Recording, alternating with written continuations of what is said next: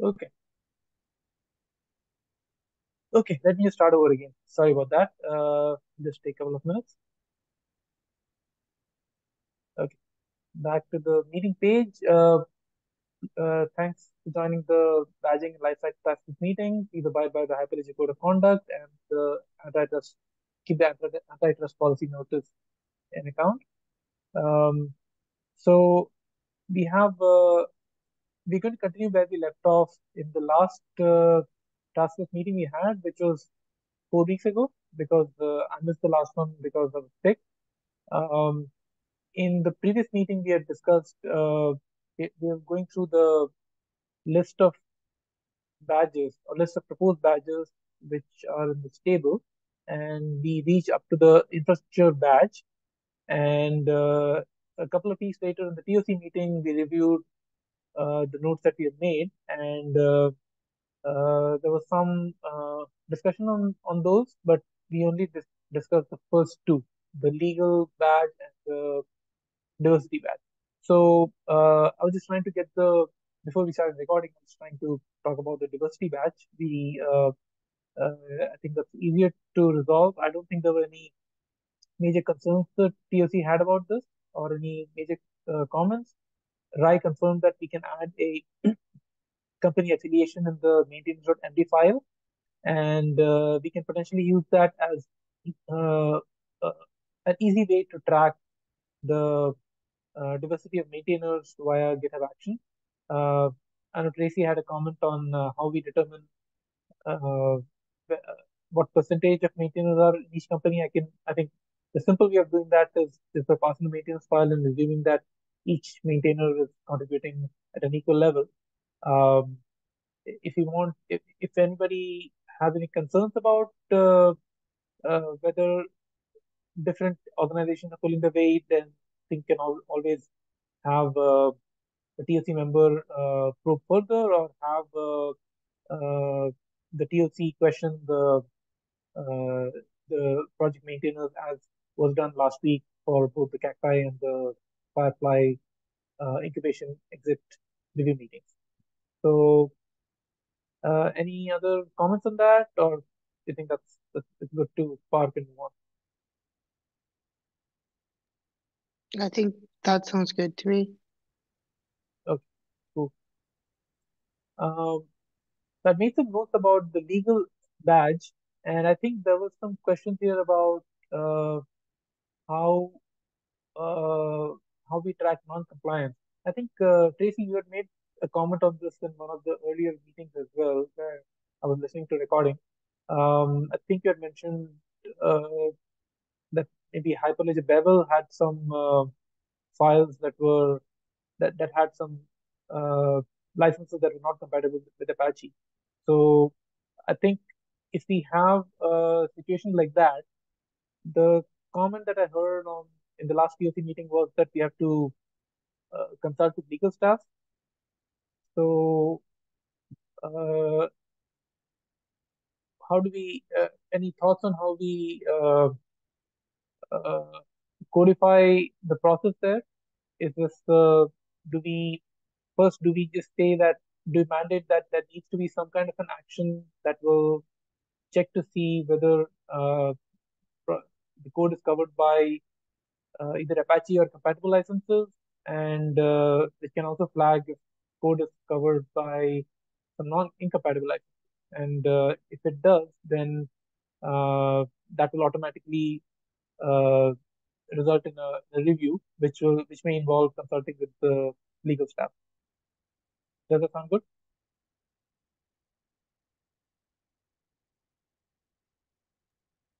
Yeah, I think that makes sense. I think from you know, it really is something that we need to stay on top of, right, for projects. And so um, if if something is not correct and nobody's going to fix it, then sounded to me like last time we talked in the TOC meeting that it was a case for basically the Linux Foundation to basically remove that project or move that project to a private until such time as somebody actually fixes the concerns that exist with legal. So I think that's, it pretty much is you're either compliant, which means you're a project in Hyperledger, or you're not compliant, which means you're not currently a public project or public repo within Hyperledger. Okay, so this is let me just mark that here. Uh, should be uh, just having the life cycle as a reference. Suppose the project is graduated, or let's say even if it's an incubation, and then it's discovered to be or it goes out of compliance. Um, do we just when we say take it offline, do we deprecate it or do we just completely remove it from the slide deck? I would say that if nobody is taking action within a month, then the project needs to basically be moved to end of life. Um, it feels like, right? Because if that project repo is going into a private status, then that project basically doesn't exist, right? So let's say we have, it's difficult because we have projects that are multi-repo projects. So in the case of a project that is a single repo project, it's easy to say, move it to end of life, right? But in the case of a multi repo project, does the whole project go to end of life, or is it just that repo that goes to end of life, if you will, right? So I think this is a tough question, because I don't know that I know what the right answer will be until we actually discover that issue. I don't Yeah, know. I think What do you guys really think on this one? if a multi-repo project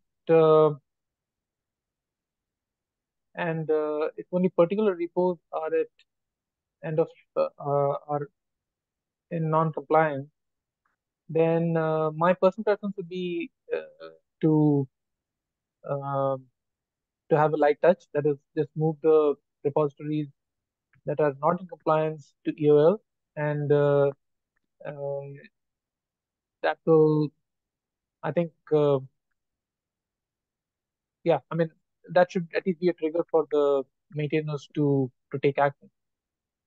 So I think if anybody is depending on the active repositories that are still uh, in compliance, they should be allowed to. I personally, I think that that'd be my opinion, but I'm open to others.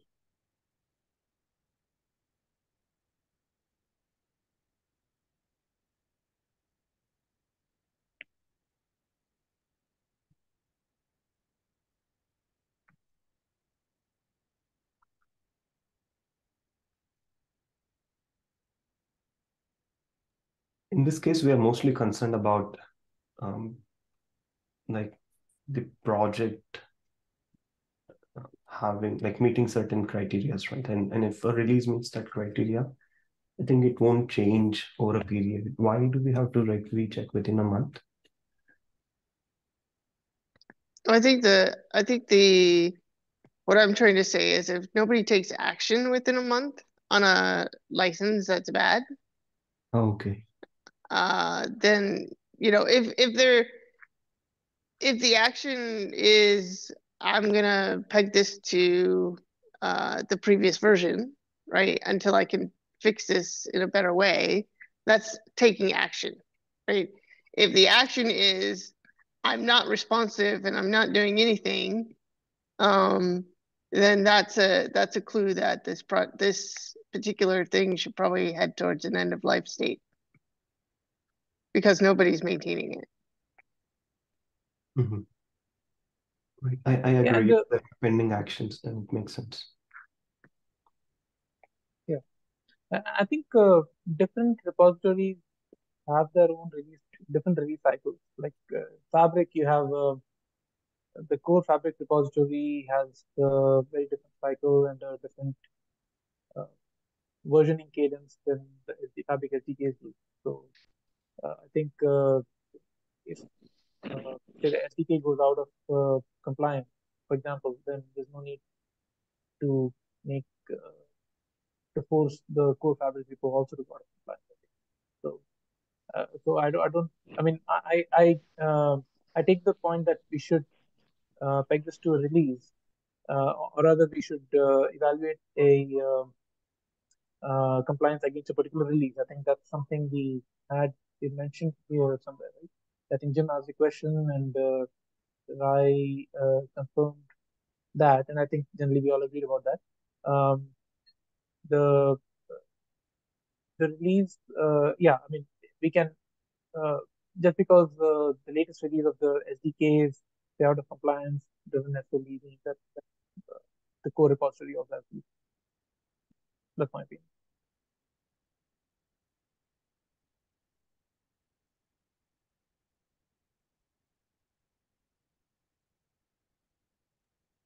I mean, it's tough, right? I think that it would be ideal if we could do some sort of license scanning for each pull request to be able to determine whether or not something went out, right? And not even let it go in at that point into the source space. But obviously, there's cost involved there, and I think it becomes a challenge. So, what is the right time to do that is, I think, the question.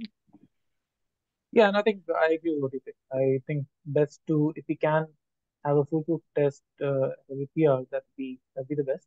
Uh, in case that something escapes that action's dragnet, then we will have to go through this review and penalty process. Yeah. Yep. Okay. Okay.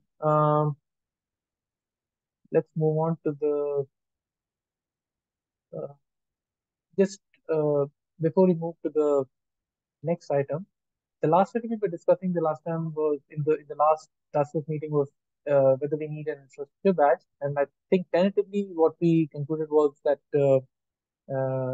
based on my going over the recording, um, there are particular criteria for infrastructure that are given even for project reach a proposal stage. So whether it be a lab, even whether it be a lab. So, or rather, once the project is approved as a lab, the infrastructure gets automatically created. So we have competent administrators who do that for the project, whether it be a lab or a full project.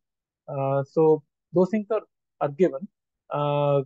There are other things associating with infrastructure that we wanted to track via badges, which was whether or not the maintainers are uh, are maintaining repositories that conform to Hyperledger standards, and whether the maintainer is also responsive to community requirements. So tentatively, we agreed that we can shelve the core parts of the infrastructure, or maybe just have uh, or maybe it could be like a badge that is issued to a project when its proposal gets accepted, because that's sort of a given. We can just maybe have it as a just uh, as a label to show that the project fulfills the basic criteria. Other than that, the project has to earn its responsiveness and conformity badge, or more accurately, it has to maintain those badges. So as long as the project uh, uh, is seen to be conforming to the standards, it will keep the conformity badge as defined further down, which is does the look and feel of the repository structure and the documentation match that of other projects, and uh, according to what Hyperledger recommends, and also for responsiveness, are the mediums engaged with community and responding reasonably promptly to questions. Um, so again, what are the precise criteria crisply defined? We may get those from the documentation and onboarding task force as well, which Bobby is leading. But yeah, we can potentially have a let me see, put this.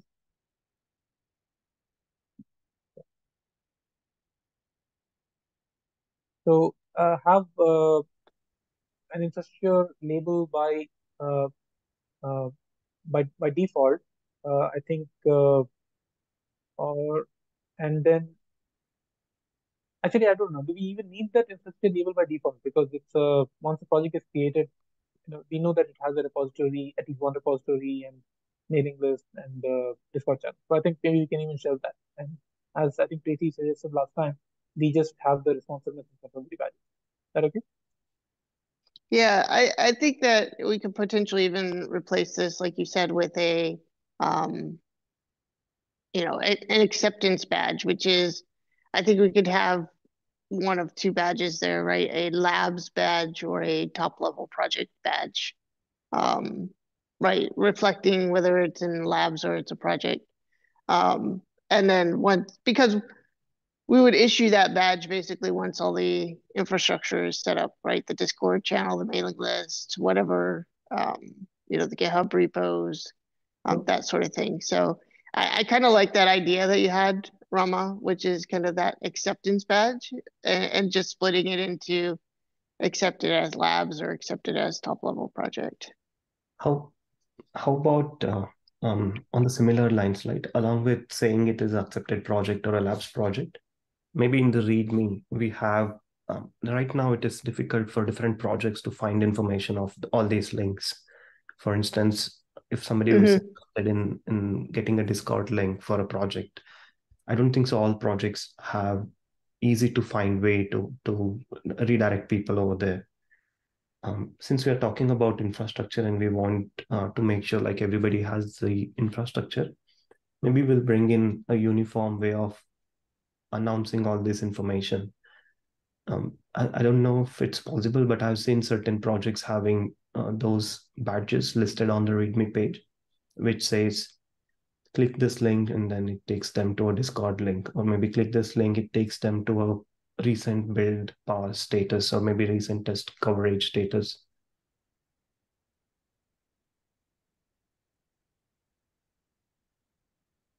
Yeah, I like having the Discord link or the mailing list link. Um, the challenge with Discord is that you can get a link to the channel, but if somebody hasn't actually joined the Discord yet, it doesn't actually work. It works great for people who are already part of the Discord server. So it's kind of like whenever I put these things together, I always say it's on the, hash foo channel on the Hyperledger Foundation Discord server. And I link the foo channel and then I link the Discord server as two separate things. One is the invite to the Discord server, and the other one is the link to the channel itself. So I don't know. It's probably an improvement that Discord could make, right? Which is if you're not part of the Discord server, consider that an invite to the Discord server. But I suppose they have to be able to support multiple types of servers, and ours is very public versus others who might not want that to be the case. Aren't isn't every project supposed to have a channel, at least one channel on the public Hyperledger Discord server? Yeah, I think we actually say that when we set up Discord, we went through that chat task force. I think we said there were two channels that should be created by default, which is the main project name and then the project name dash contributors, so that there were distinction between the people who were using it and the people who were contributing to it. There's been obviously some discrepancies since that task force, but those were the two that we said needed to be created.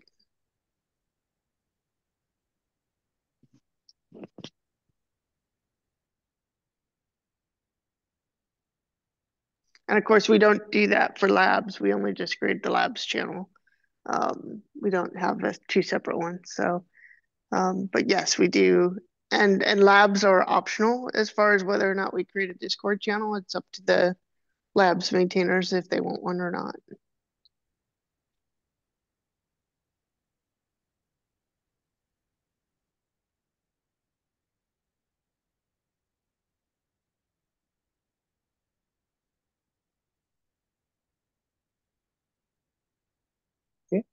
Um, Anything else on this particular badge? I mean, this is yeah, I mean, this particular badge is something I think you can't really lose, right? Once you get it, because it's the Hyperledger staff, like all the Hyperledger admins uh, who provided that for you as a maintainer. Ye- So Yeah, I guess there's a question of, do you lose the accepted as labs when you get accepted as a top level project? Right? Does that like take precedence, if you will? I mean, you were obviously accepted as lab, so there's no reason to get rid of it. And you were obviously accepted as a top level project, so there's probably no reason to get rid of it. But there is this question of, does one take precedence over the other? And so that's the one that you display. Um, and then the second question around this is, when something goes to end of life, do you get rid of that or do you leave it? I mean, I guess it doesn't really matter because it's end of life and nobody's going to be looking at it. But I guess there is this, question of, does it go away or does it not go away? I'm perfectly happy for us to say it never goes away.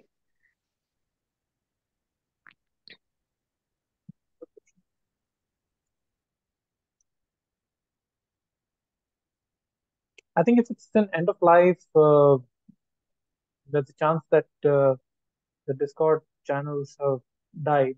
I mean, there's no activity there, then the project should not necessarily have the accepted badge. So I am okay with saying that if a project actually goes to EOL, it automatically loses the accepted badge. Sounds good.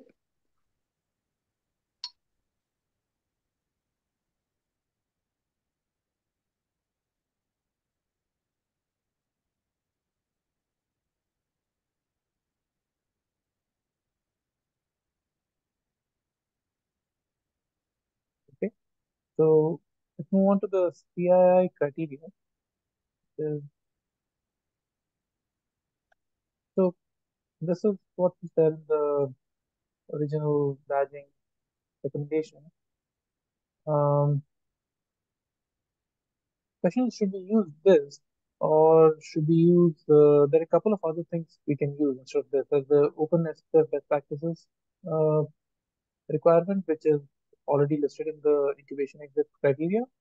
And there's also the Hyperledger best practices guide, which is listed in the TOC repository, I think also in the Hyperledger wiki. Um, should we use that instead of this? I'm not, I don't remember I don't know the history behind this. Yeah, so I think the CII actually ended up becoming OpenSSF. But yeah, Okay. so Okay. so I think it's one and the same, and so I think we can go with the OpenSSF badge, if you will. Um, Right. Yeah.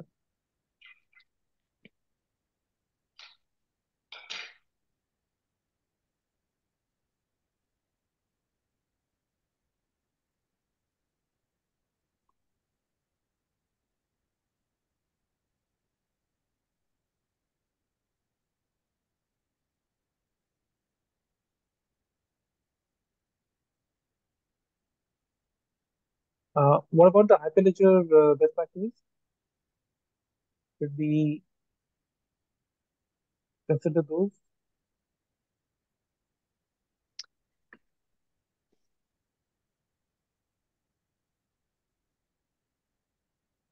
that's a good question. Um,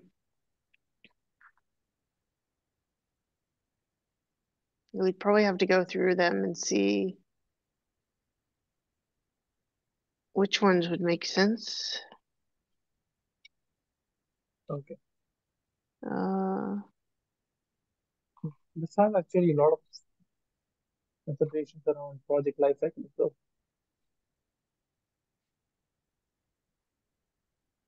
I think, okay, I think this is a summary of the incubation criteria.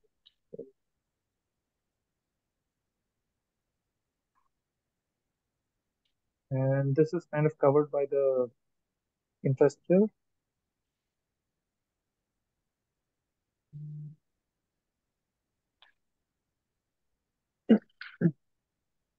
Yeah, I sometimes mean, we should have. Yeah, maybe we should consider having badges for some of these if we don't already have badges for some of them, yeah, right? like that's what I was thinking. Do you have an exclusive naming?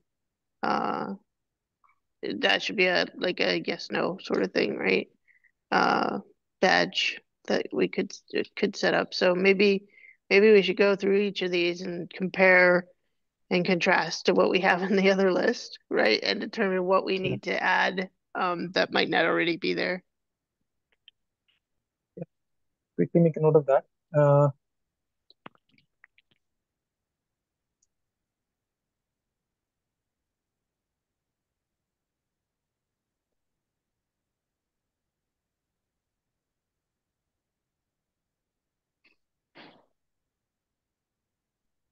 Because I think, they're obviously important what we have in the best practices, but I don't want to be duplicative either. And make people have to go through more or make us have to run more um, scripts than we need to, right? So I just want to come to the set that covers everything, but not more than once. yeah, I agree. Sorry. We don't have anything explicitly that covers the presence of a maintenance file, but as we listed in the, as we mentioned in the legal criteria, if we are going to be parsing a maintenance.md file, we sort of get the check for a maintenance.md file by default, right? For free. So I think we can, that's one way we can compare and contrast between these criteria and what we have here. So if something is already covered by a badge here, like the maintenance MD file is covered by the legal uh, requirement, then we can just subsume that in that. We don't need a separate check for maintenance MD file. On the other Yep. hand, sorry, thanks, but on the Yeah, other hand, just agreeing. yeah, if we could potentially consider badge or rather some check that will just look for the presence of particular uh, file. Like have a checklist, maintain.md, security.md, the latest security policy template as we agreed upon yesterday, the presence of that, uh, having an RSCs folder. Uh, Maybe we can just, we could have a check for like the basic um, structure, but I think that could potentially be subsumed into like the uh, conformity. I don't know if you want to make it part of conformity, but I think we could put it there because that's kind Hmm. of related. So,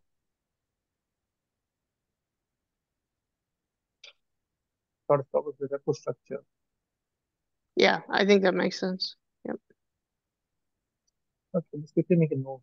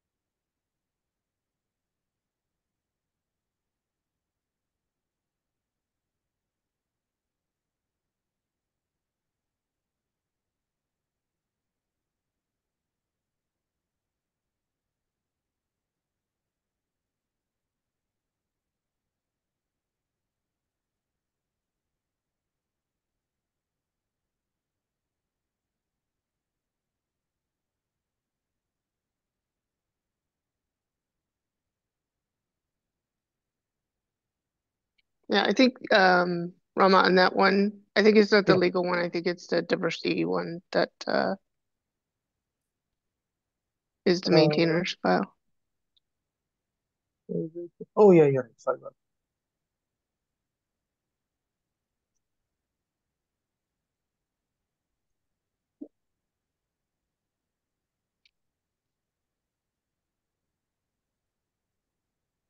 Okay, unlink this.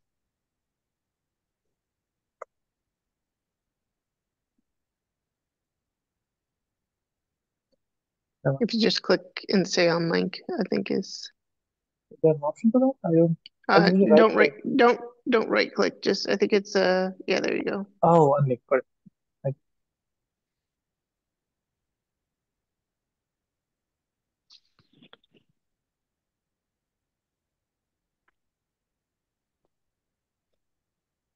okay, so two action items here. One, I think we can just have an OpenSSL best practices badge.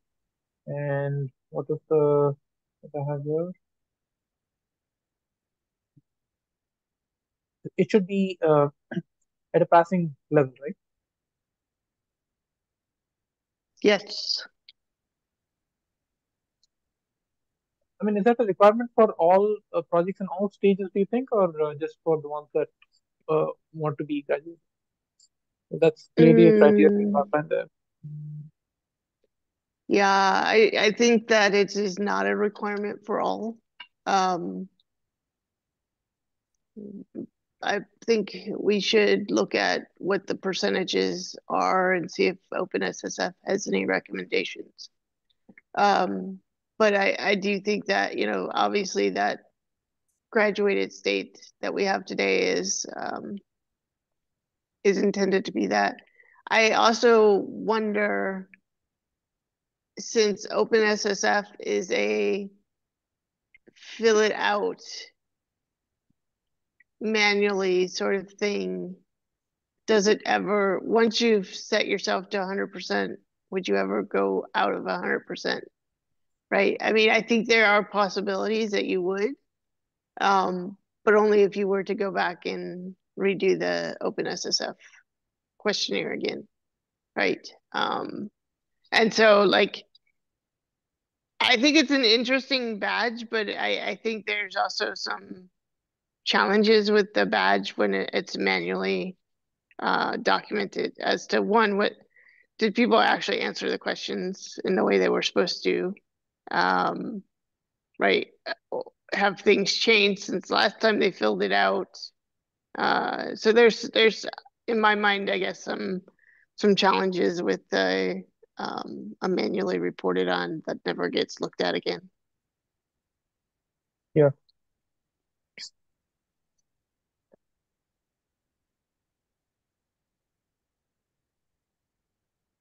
Okay.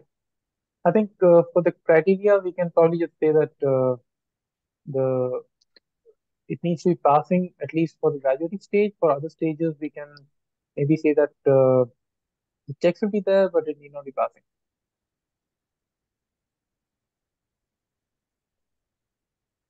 Yeah, and it could be for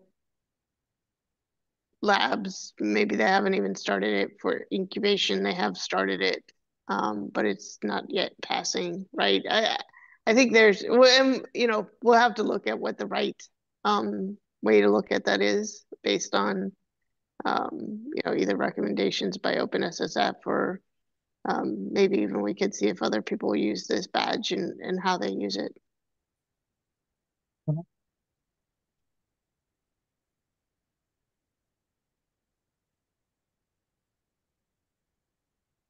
Okay. Moving on to the next one, the security. Uh, Again, these are, I think this was the last one that was in the original list. So the others are what uh, I've added as suggestions. So security, I think, is this already merged? I don't know. Merged, right? Yeah, this is not merged, but it's approved in yesterday's call. Right. Um, mm, So again, there's a question about how much you want to slice and dice. So if you're going to be tracking all the basic files in one action, we don't need a separate security badge, or we can have something separately. So what? I think there's Yeah. there's two things for security in my mind. One is do you have the standard documents, right? Which I think are part of the CR, the common repository structure, right? Which I think we should be checking to make sure people are matching the common repository structure. The second piece is around security. If they've had a security issue, did they follow the processes? Did they meet their 90-day timeline, right? I think there's some things around that we've seen in projects where they haven't really followed that 90-day disclosure piece, right? And that timeline that exists there. But so I think there's, and that one's obviously harder to create an automatic badge for, but it is something that I think we should consider.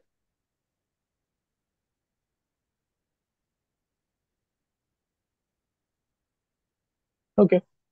I think how do we track the fact that they have they followed through here? It's, we are not using HackerOne anymore, right? No.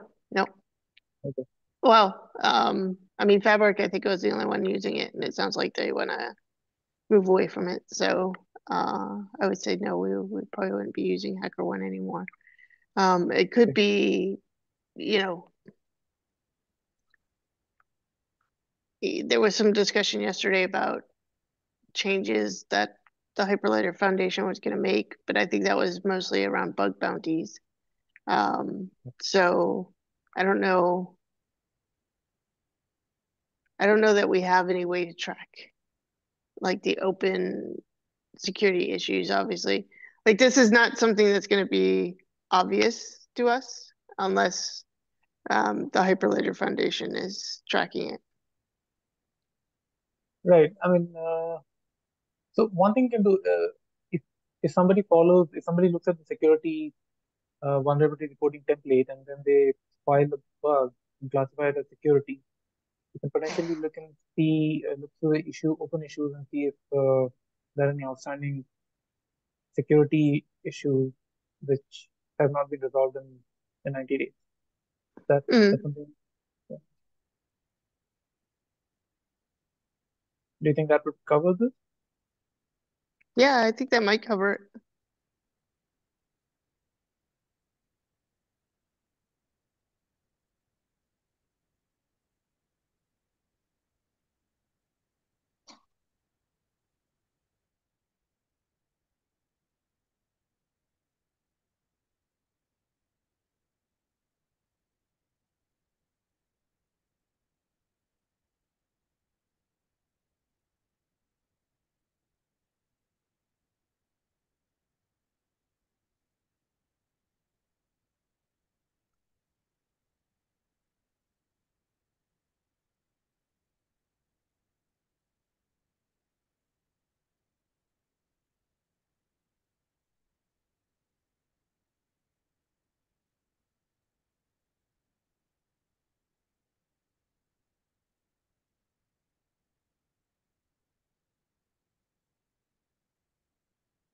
This makes sense?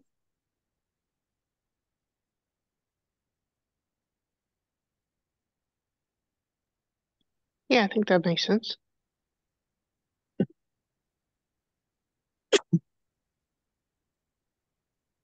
How does this overlap with the annual review process as well?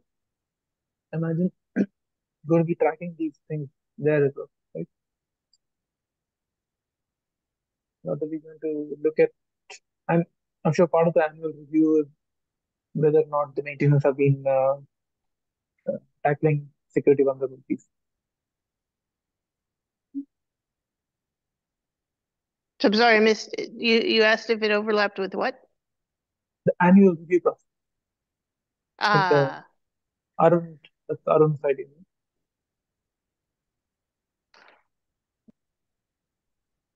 or are we making life easy for the annual review process by having badges which can give a uh, and can give a clear picture of what the project has. So Yeah, I I mean, see. I think, go ahead, Arun. Go ahead, Tracy. I was going to say, I think that there will be, that it will definitely help us with that annual review cycle, but I think there are places where there'll still be some manual work that's required to look at certain things to see, right? So for example, one of the things that we might consider is um, a project had, say, 4 security vulnerabilities. They dealt with 3 of them in the time frame they were supposed to, and one that wasn't. Uh, how would we deal with that, right? So I think there's some work that will still need to be done even with the badges. But yeah, Arun, I'd love to hear your thoughts on it. I see it as an opportunity, like during annual review, for people who are reviewing to um, like refresh these badges if they are still applicable or not.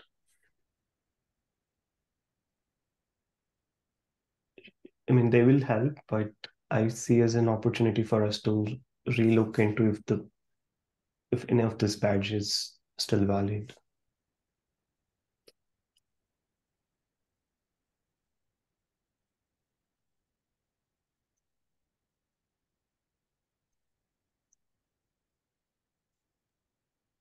Yeah, I think that makes sense.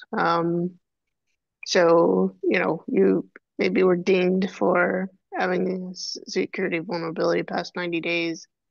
When was that? And have you since then fixed that process such that that's not really longer a ding because you've worked through whatever the issue was originally and fixed it? So that makes sense to me, Arun.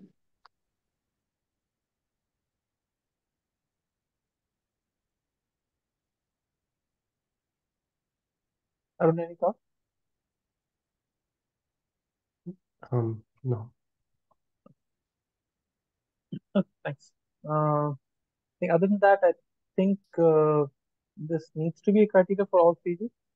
This is a serious security serious matter. Um, okay, next one that I thought we could consider was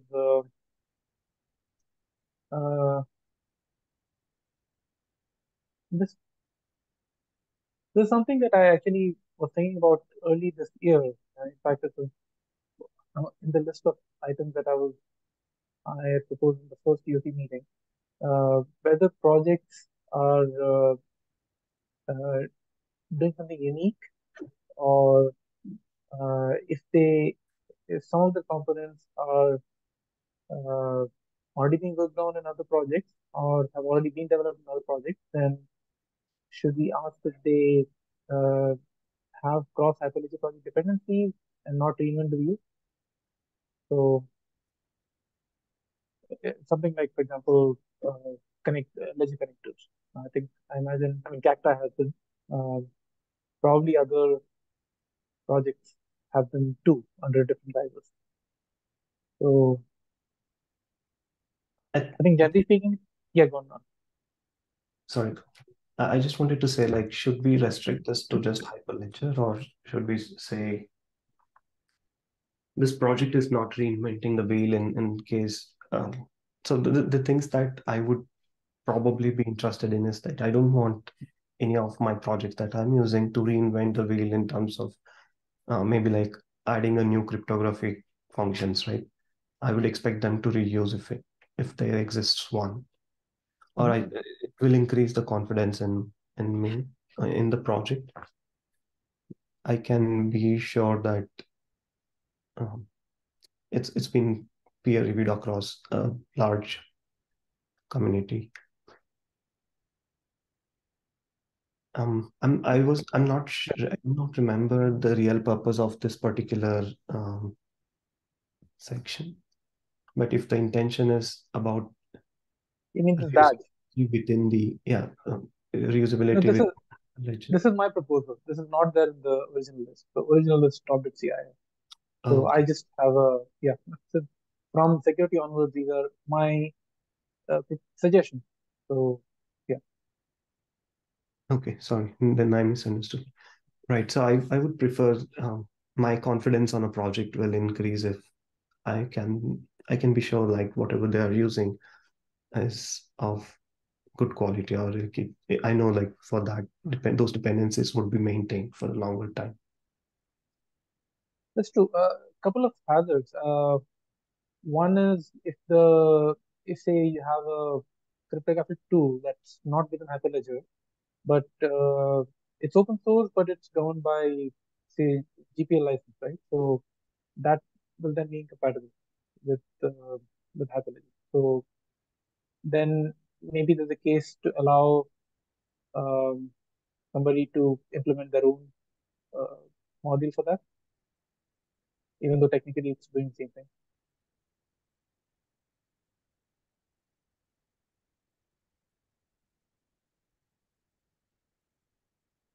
All right. So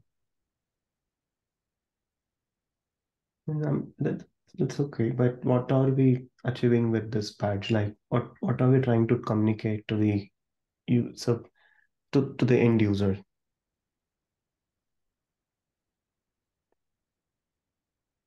The biggest incentive for any project to achieve any of these badges for them to showcase that they are meeting the highest standards set. Yeah, And so with this, what are I agree with you. I agree with you. I can't. I don't have a good answer to that. I think this is more just a concern. It's just a checklist item for whether people are following generally good software engineering practices. But I don't know if this actually says something to the end user. So we can probably strike it on this one. we can Tracy, keep what? Yeah, go on. Go on. Yeah. yeah, we can keep it. I'm still trying to see how to best put it. But yeah, that's a good badge to think about. Tracy, any thoughts? I think my thought is at what level? Right? Are we doing reuse or looking at the uniqueness of it? So, for example, will we claim that Fabric is unique, given that we have other distributed ledger projects within Hyperledger? Um, I think that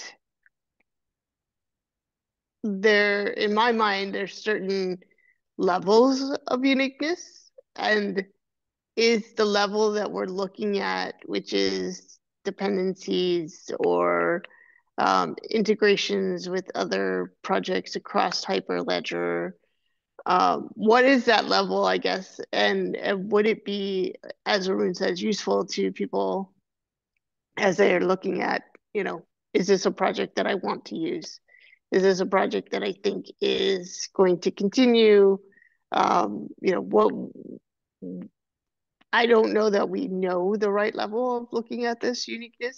Um, and so it, until we can come up with something that is more concrete, right? It sounds like a great idea, but like I just don't know that we can communicate what it is that we're trying to get across to the person who's going to be looking at the badges. Yep. All that makes sense. Tracy. And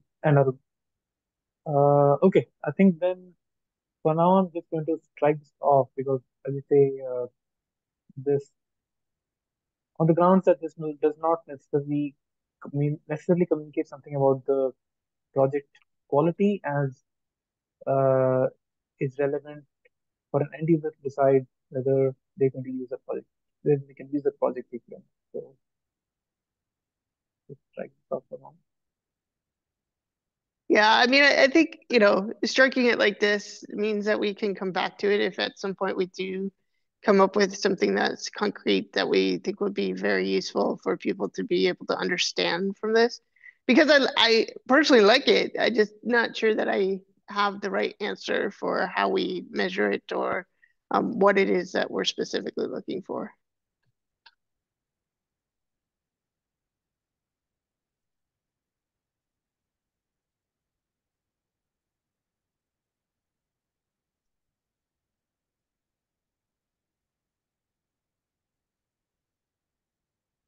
All right. Give me the time to just throw one more entry in this 4 minutes we have. We have CI/CD. I think quite self-explanatory. Um, though we don't have a set of criteria outlined yet, but there is task force that is devoted to doing that right now. So what do you think? Should we have a badge here that will be awarded to any project that follows those guidelines that Peter and team are trying to create?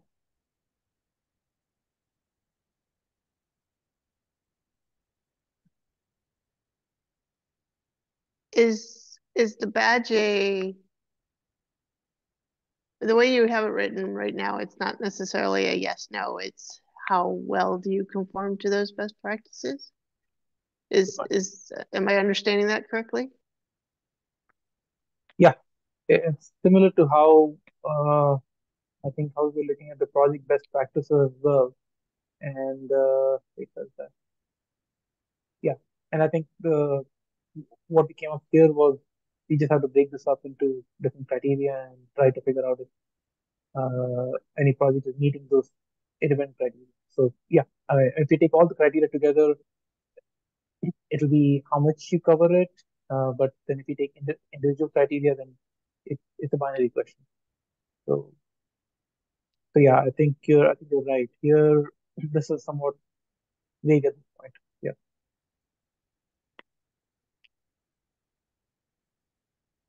Okay. Yeah, I think we should definitely come back to this one when Peter's further along with the list of best practices.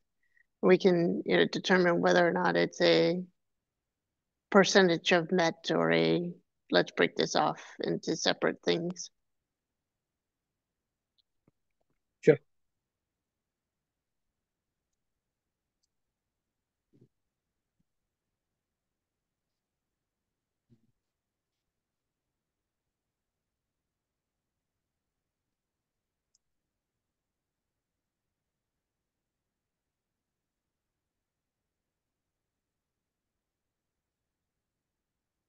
Okay, I think we are just 1 minute away, so maybe we can call it to a close. And how many do we have left?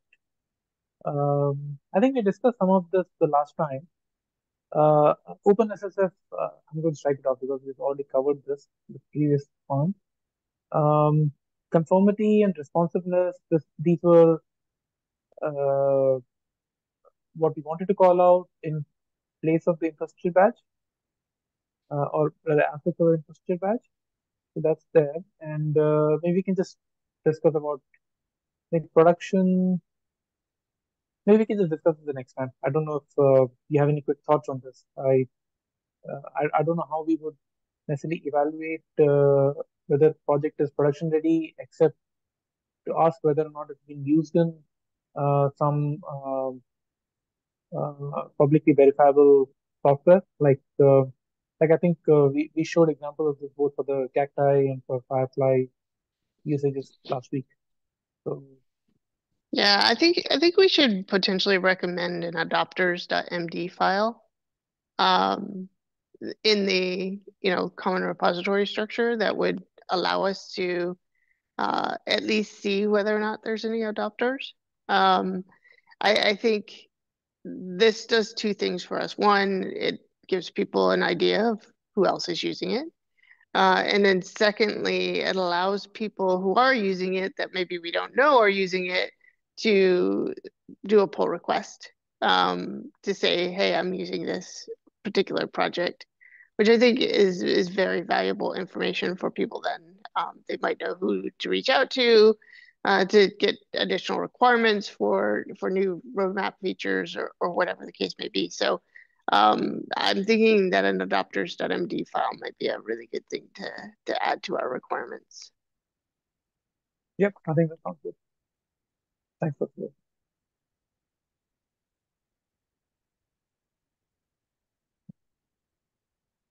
Okay.